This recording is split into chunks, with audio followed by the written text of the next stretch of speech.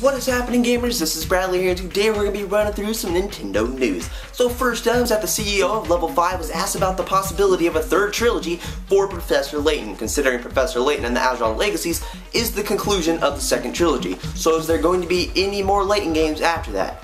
He stated that if there is going to be a seventh game, it probably won't be the Layton we know today. And you can take that a couple ways. For one, he could be talking about a change in gameplay, which is something I wouldn't actually mind, considering the Layton series is getting pretty repetitive, and that's the same type of gameplay over and over, and you even do some of the same type of puzzles, just with a different story.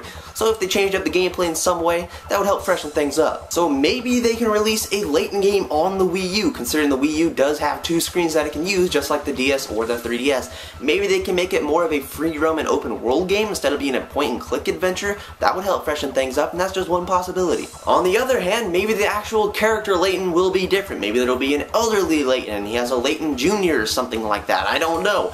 But as for right now, we don't know if there is going to be a seventh Layton game. There is a possibility of it happening, considering Layton has become a pretty big series, but Level 5 could just take a break from the Layton series for a little bit so it doesn't become too stale. In other news, that Gaijin Games has announced that they're going to be releasing some DLC for Runner 2 Future Legend of Rhythm Alien. This DLC will be known as the Good Friends Character Pack, and it will introduce 7 well-known video game characters to Runner 2, which include Quote from Cave Story and Raz from Psychonauts. Now, as of making this video, we don't know if they are going to be including any new levels in this DLC, but it would be kind of pointless if they don't include any new levels, considering the characters in Runner 2 are basically just different skins and they don't change up the gameplay in a different way. Now, this DLC will be coming to the Wii U, but we don't have an exact release date for it. We do know that it will be releasing for Steam this Thursday, so I guess it shouldn't be too long until it comes to the Wii U. Now, we know that Namco Bandai is bringing One Piece Romance Dawn for the 3DS to Europe, but what about North America? Well, Namco Bandai was asked about this happening, and a company representative stated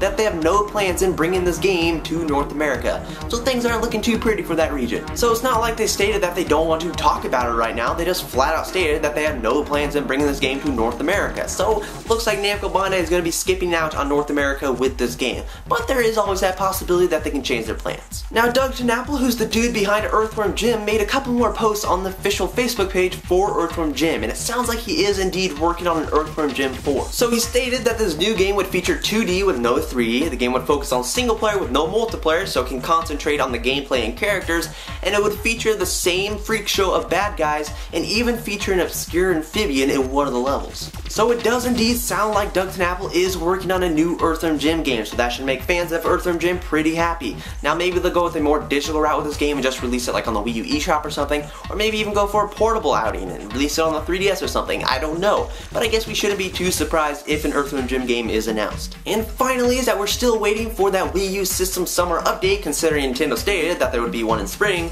and one in summer, and Nintendo's been really quiet about the summer system update. So when are we going to be getting that? So according to Emily Rogers, who has got stuff in the past correct, she's telling us to not expect the Wii U System Summer update this month or July, and considering Nintendo hasn't talked about it, that's probably what's going to be happening. So maybe we can expect the update sometime in August. But that will wrap up this video, guys. You can stay tuned for a new episode of Blast from the Nintendo Past, where I'll be reviewing Spelunker for the NES. But I'll talk to you later in the next video, guys. Bye!